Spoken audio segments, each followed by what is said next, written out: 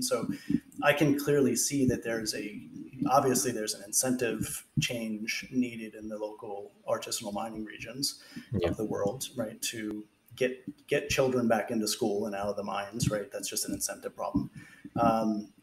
But how can we do that at scale from, large enterprise corporate headquarters, right? And that today for Microsoft, right, largely exists in Redmond, Washington.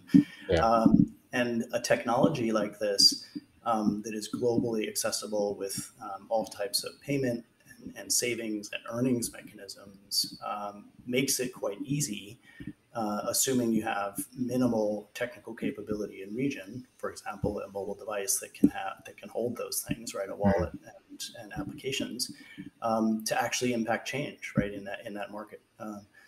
This is very different than like how you think about what's been going on for the last N number of decades in the humanitarian sectors, right, where you have to, and you still have to have today, local NGOs who work on the ground, right, who work with the smallhold farmers or the smallhold miners or what have you, to help educate them about what's possible and what change could happen, and the tooling that would allow that to happen.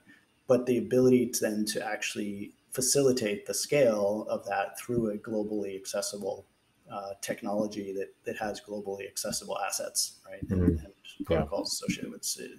It's a remarkable difference to where we've been before, and even just a classic example is why did M-Pesa have such success in the region where it existed, but didn't have success anywhere else in the world, right? And so that's a scale problem, and it tells you that one, you're dealing with a single provider problem, and two, you're dealing with a local government problem, right? And so if you move those things out of the way, you've effectively got global incentive rails, right? You can then leverage.